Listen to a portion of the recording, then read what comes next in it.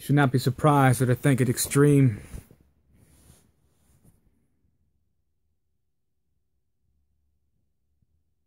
When you look at the state of the churches, when you look at everything that is called Christ, you must accept as reality one of the most dangerous places to be in all the world is in the modern church. Churches, buildings called churches. The church is holy, is pure, is without spot, without wrinkle, is the body of Christ, the elect of God. The church preaches by the Holy Spirit of God. So when I use that word, I'm referring to the fact that the carnal knowledge that is taught, the words of man, the dreams of man, visions of man that are taught as though they were the word of God, the destructive nature. I'll tell you how dangerous. Listen to a Christian radio station. Listen to the music. You hear a song that you think sounds good, and then you immediately hear one by someone who's possessed by another spirit, another Jesus. It's top of the charts. Everything they love, the Christian gatherings. Go to a Christian concert today, and you see them all line up, and they do their sinner's prayer, and then they tell the audience, you're born again. Don't worry when you sin and you feel guilty. That's the devil haunting you. When it's Christ who said, when this Holy Spirit is coming, will convict the world of sin. Of sin. That they feel guilty of their sin because the Lord is pressing them and they resist the teaching of the Holy Ghost. It's a dangerous place to be, the affiliation to it.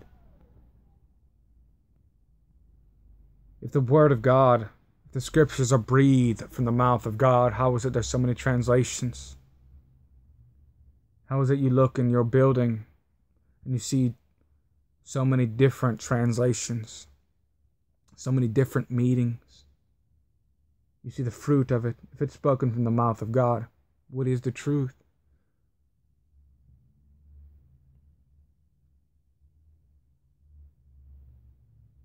There's no... You see, discernment is not just knowing right and wrong. It's right and almost right, because the devil, when he came, he knew the word. Cast thyself down from hence, for it is written, he shall give his angels charge concerning thee, and in their hands they shall bear thee up, lest at any time thou dash thy foot against a stone. Hath God really said, you shall not eat from the trees in the garden? No, when it says that the devil comes, he comes masquerading as an angel of light and as ministers of righteousness, that over and over the Scriptures preach that the place and the habitation of the devil is to be clothed in sheep's clothing, as to come as ministers of righteousness. Not all of what is called the churches teach this, but there's so many that are falling away, and they're affiliated one with another. They join hands one with another. They teach that we just defer on a few small doctrines you can't hear. That there is nothing in common. What fellowship has light with darkness, or Christ with Belial, or him that believeth with an infidel? Come out from among them, and be ye separate, saith the Lord, and I'll receive you unto myself. Come out from among them, and be ye separate. When he says, I hear commonly there's purportedly fornication among you, such as not is fit among the Gentiles, not even heard of among the Gentiles. Put that wicked person out from among you when you're gathered together in my spirit.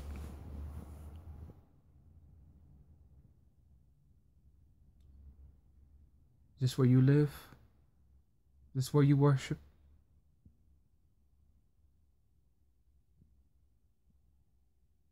Or are you having fellowship because being affiliated, to be known, to be heard, you must almost altogether abandon the truth, even if you hold to some semblance of the truth? The Christian artists sign their soul away to join these collaboration concerts. You see the great danger? If you're brethren and you make good music, and another brother or sister comes to see your music, and they hear false preachers, false teachers, false salvations being preached, do you not know that he that leads into captivity shall go into captivity? He that kills with the sword must be killed with the sword. Here is the patience and the faith of the saints. No, this is that hour of testing that shall come upon the whole earth. Look diligently to your steps. Look diligently that you are found walking in obedience to the word of God. All souls are naked and laid bare before him to whom we have to do. God will bring into account even every idle word. Even every idle word. He'll make manifest the counsels of man's hearts.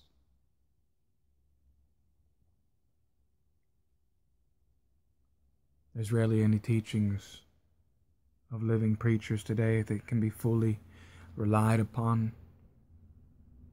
Not of what you'll hear.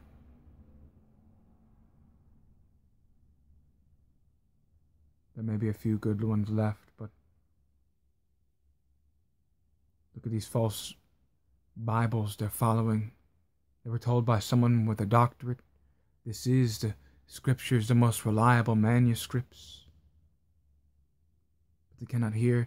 Are they hearing the word of God? Do they have spiritual understanding? Let me ask you this. Have you been taught what Jesus teaches in Matthew 13? When he said, why do you speak unto them in parables? Because they seeing do not see, and hearing do not hear, neither do they understand. Because it is given to you to know the mysteries of the kingdom of God, to them it is not given. Do you understand what he's talking about in the book of 1 Corinthians when he says, among those that are mature, we speak the wisdom of God and a mystery, even the hidden wisdom which God has ordained before the world, unto our glory. Are they teaching this, that the scriptures are written, are breathed from the mouth of God? Are written in parables so that the natural mind cannot receive the things of the Spirit of God, things that are taught unto us by His Spirit, that we receive by His Spirit, which things we also speak, not in words which man's wisdom teaches, but which the Holy Ghost teaches, comparing spiritual things with spiritual, and yet they have paraphrased books, altered books, missing books.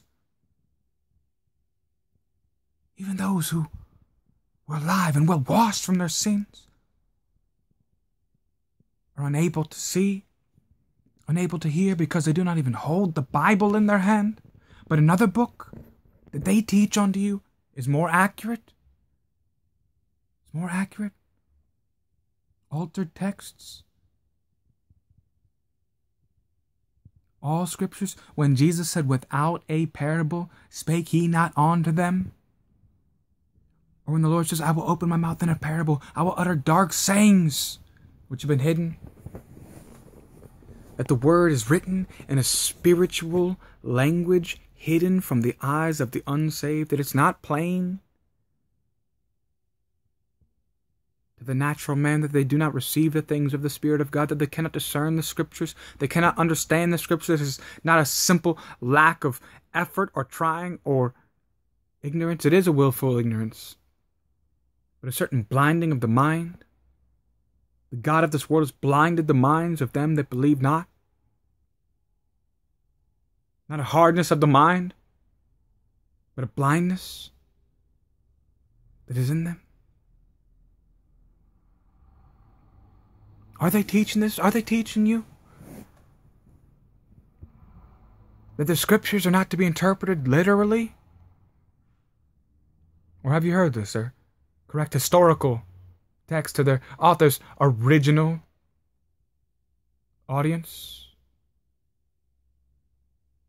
context, a rigid structure around the wisdom of man, when all Scripture is breathed from the mouth of God. The Lord speaks today. Do they hear him? He that is of God hears God's words. He that is of God hears God's words. To the law and to the testimony, if they speak not according to this word, it is because there is no light in them. That there's no one that is speaking by the Spirit of God, that is carried away into such a false doctrine when confronted by the word of God, that will continue on in his error. That it is clear and plain that they are not of us.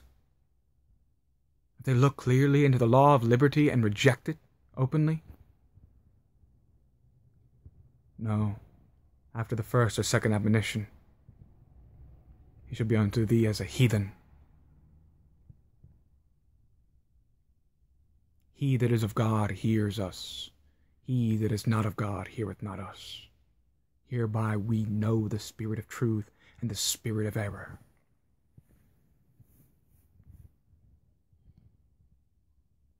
So is this what they're teaching? Are they hearing the word of God in these days? Or is it true what the Scripture says, that there shall come a famine in the land, not of bread or of water, but of hearing the words of God? A famine of hearing with the ears. Maybe this is why they don't hear the warning. He that has an ear, let him hear what the Spirit saith unto the churches. Unto the churches. So examine your steps carefully. Can they give you an explanation to the understanding of the Old Testament, of the New Testament, to any of the Scriptures? If they're void, if they're not hearing from the Lord, either the prophets or they're nothing. Not a word of their mind, of a dream, of a vision, but of hearing the word of God. And that which ye have heard in the ear, that proclaim ye upon the housetops. Are they faithful in all things?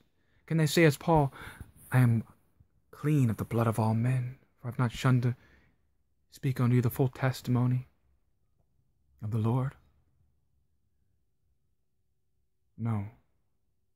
Are they building a kingdom that the Lord has said shall fall, shall crumble?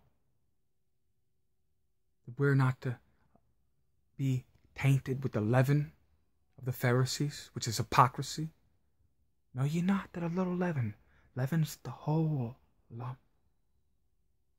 That it's time that the church of God be pure and holy and separate unto him, and pure, without spot, without wrinkle. This is the church he returns for. Are you a member? Just look around you. You shall know them by their fruits. You shall know them by their fruits. There are many deceiving spirits. There are many spirits that have gone into the world. Many deceiving spirits. He that is of God hears us. He that is of God hears God's words. If you don't know what that means, pray. Seek from the Lord wisdom. Seek from the Lord wisdom till he gives you ears to hear and eyes to see, till he comes and reveals to you the truth, till you hear his voice in the Scriptures. Because you must hear him. Yes, the days are coming and now are when the dead shall hear the voice of the Son of God. And those that hear shall live. Those that hear shall live. It must be more. You must come to know him. Father, have mercy on them. Open their eyes. Let them see thy presence. Let them see thy truth. Let them see thy Son. Convict our hearts of everything that is not of you. And lead us, Father, into your truth, into righteousness, and into your will. Let us see clearly the darkness that is around us. And let us see what is your voice. In Jesus' name, amen.